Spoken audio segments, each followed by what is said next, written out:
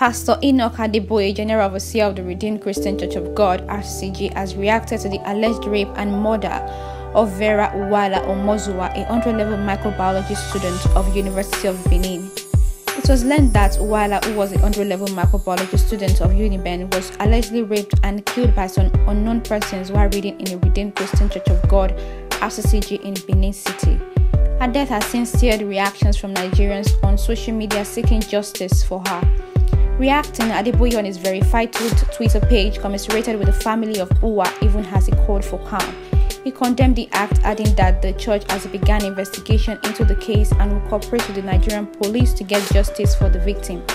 His tweet read, and I quote, "All I can do at this time is to pray for the family of Omozuwa and do everything possible working with relevant authorities to bring the perpetrators to book.